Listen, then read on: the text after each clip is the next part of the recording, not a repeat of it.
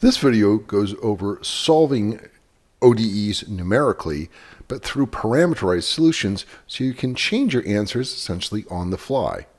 It is the precursor to the Animate and Explore video, which follows. Let's get started. Okay, we're going to begin with an example we're going to follow here. We have a pendulum type situation where we're going to look at its angular position as a function of time as it goes back and forth. If it's to the left, it's at a negative angle. If it has moved to the right of the perpendicular, it's at a positive angle. We're going to release the pendulum at some initial angle at no speed. We also are going to include some resistance, which is going to be proportional to the angular speed squared, and we'll include a damping coefficient. What we'd like to do is be able to plot this position as a function of time by varying the initial angle or the damping coefficient. This is a problem which can't be solved symbolically, so we have to solve it numerically. Here is the second order ODE that we're going to solve. This is a non-linear ODE. Again, here is the second derivative with respect to time. This is the term of the force of the Earth through gravity pulling down on the pendulum. And this is the term that involves the resistance of the motion, which is proportional to the angular speed squared. Here are our initial conditions. We're going to say the initial angle of the pendulum is at some angle called theta sub 0, and that its initial angular speed is 0. There are four constants in this problem, g, l, alpha, and the initial angle. We know two of these values are not going to change in our process, although we could have made the L change, but we'll set these values to be constants and a known value. What we'd like to do is be able to solve this numerically and apply different values for alpha and theta naught as needed. So how do we solve this? Well, we want to create some solutions, and we're going to use the dsolve procedure. We will again pass it a set of ODEs, well in this case just one, and the initial condition equations, ICES, and a curly bracket that ends all the equations, the three equations. We are going to solve this numerically, and of course by the procedure I prefer, make the output equal the list procedure. Now normally this will not work, and in fact if I hit enter, well of course I've missed bracket, if I put a parentheses here, it doesn't work because it gives us this warning about global variables. One of the problems is two of our parameters have not been defined, that is alpha and theta naught. In fact, it actually says something about why don't you use the parameters argument. So that's what we're going to do. Now what we're going to do is put a comma here, shift enter, and say parameters equals, and now we're going to give it a list of parameters, and we'll make that list of parameters first theta, let's find our theta, underscore underscore 0, comma, and the alpha character. So those are the two parameters, end square the list, close the parentheses, and now when we hit enter, it actually returns all those procedures that we can use, including what's most importantly for us is the theta is a function of t. So in fact, we can pull that out. Here we go. Theta, hit escape, turn it into a theta, is defined as, let's evaluate for theta escape, oops, of t from our solutions. Okay. And now theta is a function of t. Now, you might say, well, why can't we look at some values? The problem is we have not defined any of the numbers for theta 0 and alpha, the two parameters. So if I say, what are our solutions at, say, a time of 1.2, it will say, problem is the parameters have not been initialized. So the way to get this to work is we actually have to give it some values. So you say solutions, because you call the solutions group of procedures, and you tell it that the parameters are some values. The first one is theta sub 0, and the second one is alpha. So we'll put in 0.1 radians for the initial angle and 0 for the coefficient of the friction, basically the air resistance. All right, and what it does is it will substitute those values into all the procedures that we're going to use.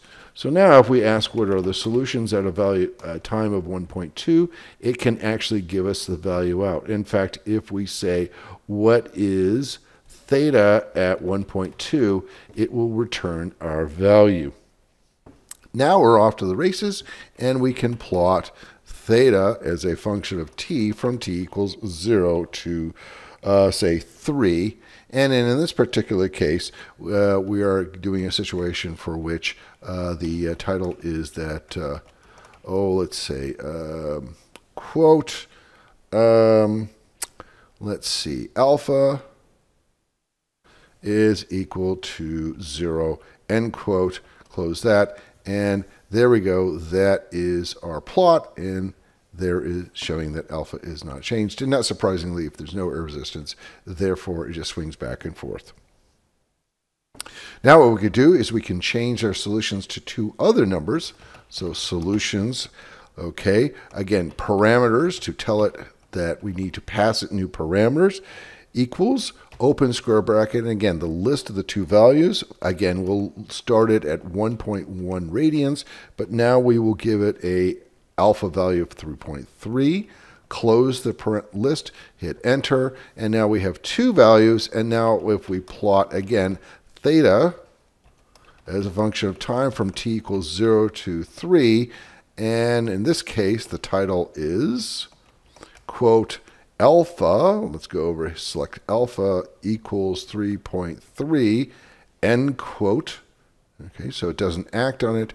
Now you can see that by adding the resistance, the pendulum's angle varies with time, and it eventually starts to dampen out. So the next thing we're going to do is we're going to write a procedure, which is going to be past the two parameters that we like to work with. And then we're going to have this procedure both change the solutions and also plot it out at once. So this is a long step. So let's write out the name of the procedure. The name of the procedure was, we'll call it plot motion, colon equals, that's what we're going to assign to it. And since it's a procedure, we write PROC, and that you can see it's turned to a bold. And now we're going to say what are we going to pass the procedure. We're going to pass it two values. First is that initial angle, which I'm going to call theta 0, okay, which is different than theta sub 0. All right, it's just a dummy variable, and alpha 0. So that when we call this procedure, it will take those two numbers and do the following. It will call from the global expression of solutions. So it will take the solutions. Okay, put a semicolon, shift enter. It will take our solutions, and it will write parameters equals, and it will put in these particular values. Theta sub 0 and alpha of 0. It's not really sub 0, close parentheses. So that's the first thing it's going to do, semicolon. Okay, that's the end of that line. Let's add another line. The next thing it will do is it's going to plot, open parentheses. We'll have it actually plot theta of t. In fact, we need to put theta into our global list because it is something we are extracting from the main area.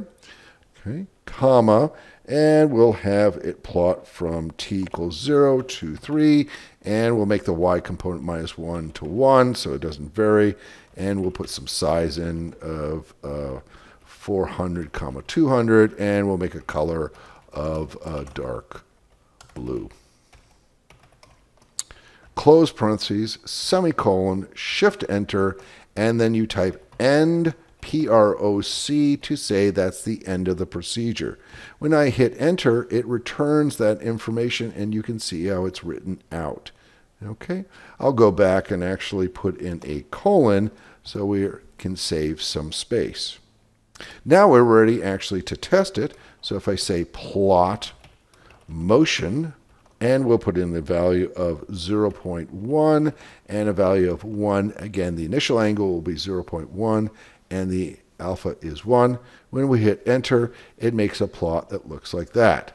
If I go back to plot motion and change it to 0.9 and 1, now the plot looks like that, because again, we've kept both the x and y axes the same. If you're happy with your plot motion, you can actually turn it into an explore. Let's see how that works. Okay, we will write explore. Okay, plot motion is what we are doing. We are going to pass it the information that we're interested in, and this time I'm going to be a little bit nicer and put theta __ 0. That's what we're going to pass it, the theta, and the actual alpha. So where is that coming from? Comma.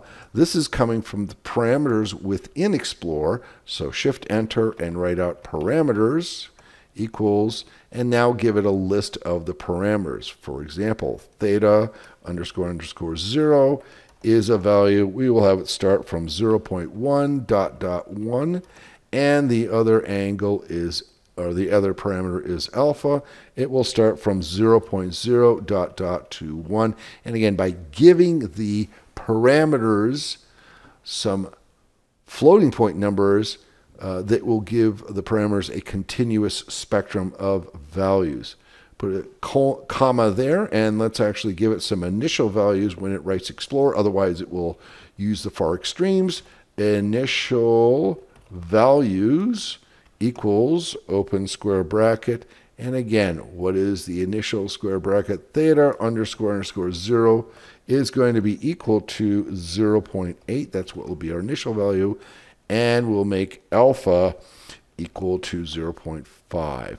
Close of that list, close the parentheses, and now it's going to plot the motion, call this procedure with these parameters, starting with those initial values, and when I hit enter, I get something that looks like this. And now you can use the slider to go back and forth. Watch the next video to make animations and to even explore your animations using parameterized solutions of numerically solved ODEs.